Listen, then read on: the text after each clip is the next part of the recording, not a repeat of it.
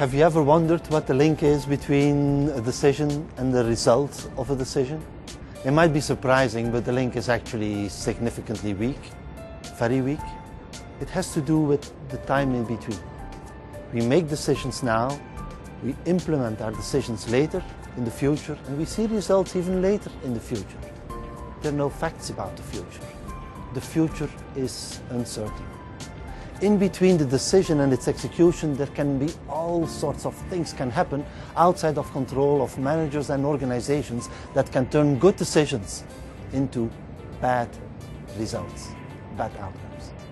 The key consequence of the insight that a decision is different from a result is about evaluation. It's about how do you work with people. People can have good results, but they can have made a bad decision. Are those good people? People can have made a good decision and have a bad result. Are you going to blame the decision maker then?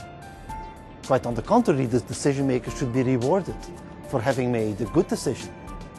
Unfortunately, the person had a bad result.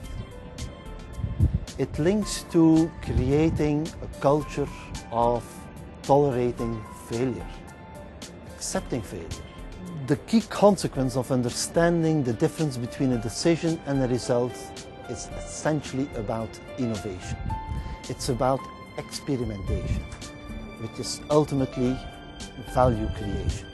It is better to make many decisions and fail many times, small amounts, than to fail once, big time. By making many decisions and actually failing many times, you will win also quite a few times. This is understanding the difference between a decision and its result creates a culture of innovation, of experimentation, of exploration. So for innovation and value creation to occur, companies and leaders should value and judge the decisions, decision quality, rather than the results.